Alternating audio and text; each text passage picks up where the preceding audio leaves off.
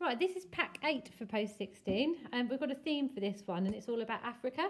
It's actually a theme that's going to be carrying on when we go back to school, because I want us to be raising some money for Africa between now and the next rest of the year, and that's a theme that's going to be followed through with English, looking at some texts from Africa and things like that. So, looking then at some of these activities, this is our overview pack.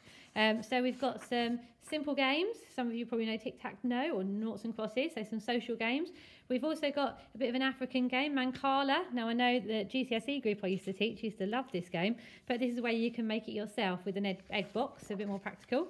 Then we're talking about staying safe. So looking at how in other countries they've had to deal with different diseases at different times, and they use pictures to stay safe. So how can we use pictures to stay safe in COVID? So making your own posters and things to advise other people of the rules you've got to follow. For independence, I've got some slightly different dishes. So they're slightly different ingredients, quite cheap as you can see. One pot dish, so something to cook. Bit of a cold dish this time. Again, it is a bit like a salad. It is African based, so a little bit different, maybe a bit more spicy, something nice to try. And then we're looking at some sort of chores that you can do. We've got instructions for sweeping up, making sure you're dusting properly. So some nice chores that you can do at home to help with people.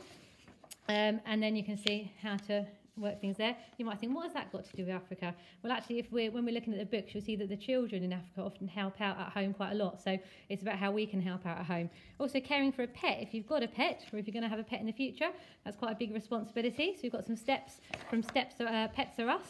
So we've got some ideas for schedules for how you'd look after a pet. Also, when we're going to run this charity shop and online store that we're going to be running at school, we need to keep some records. So we've got some examples here of how you keep records and how you put some dates in there.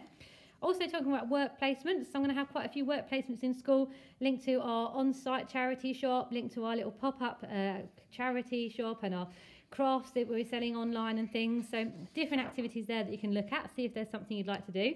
And then be creative about how we can make money. So there's a few videos that will be going online on the Ellesmere Fountain website, but be creative yourself. I know most of you are. Then we've got some activities that you can do at home, so with no equipment or just things that you've got lying around, like your broom. So lots of exercises you can do without having to go and buy certain things. Now this woman, amazingly, lost half her body weight in 9 months by running and using tins to lift.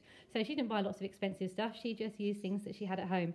So we've got some more activities, nice simple ones, again, just using the sort of things that you have at home. Okay, and then you have your EHCP targets at the end as normal.